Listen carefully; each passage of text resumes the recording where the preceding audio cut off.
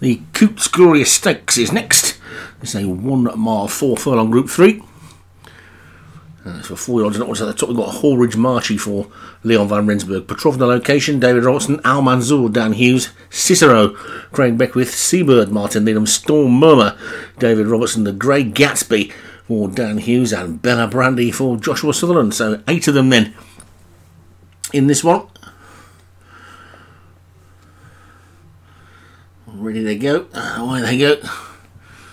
And Seabird on the outside was fast away, so too was the favourite Bella Brandy, who's got the rail, and also Cicero. And Cicero looks like he's going to be the one that's going to cut across and get to that rail and lead. So Cicero is then in the lead from Seabird in second. Petrovna Location is next, then Storm Murmur and Al Manzour, with Petrovna Location after that one, Horridge Marchy.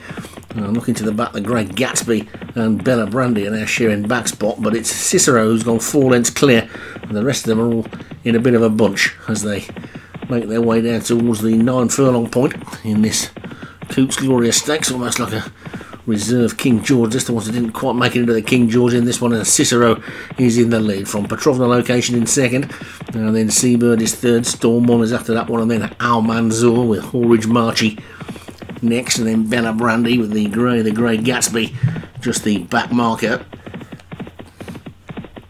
One inside the final mile now, racing towards the 7 furlong mark, and Cicero is clear by 4 to Petrovna Location in second, then being pushed low on the outside, Storm Murmur, the stable companion to that one, then Seabird on the inside is next. I'm going to try and get up the rail is Al Manzour. Horridge March is making a forward move. Bella Brandy's got traffic problems, and the Grey Gatsby's going to have to go through a wall of horses to get to the lead. They're coming in towards the home turn now. They're racing down towards the 5 furlong point, and it's Cicero in the lead, about to be joined maybe by Seabird. Then comes Bella Brandy, who's now got a split and has burst through. Then Petrovna Locations after that one. Then Al Manzour gap back to Horridge March, and suddenly Cicero is about to be challenged by Bella Brandy and Petrovna Location. Seabird is being driven up the inside. Up the outside comes Al Manzour, who's now coming through for a challenge, but they've got 3 furlongs to go still, and Cicero's kicked on again from the front.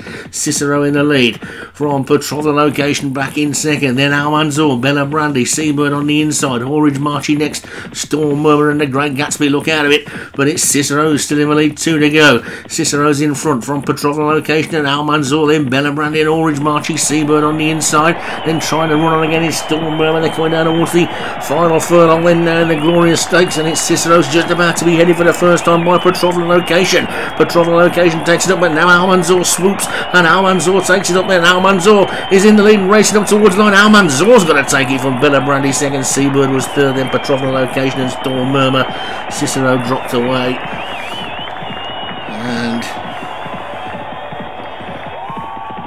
it's Al Manzour that took it really comfortably in the end. Al Manzour the winner for Dan Hughes, Bella Brandy second for Joshua Sutherland, Seabird was third for Martin, then Storm Murmur was fourth for David Robertson, who also took 5th with Petrovna Location.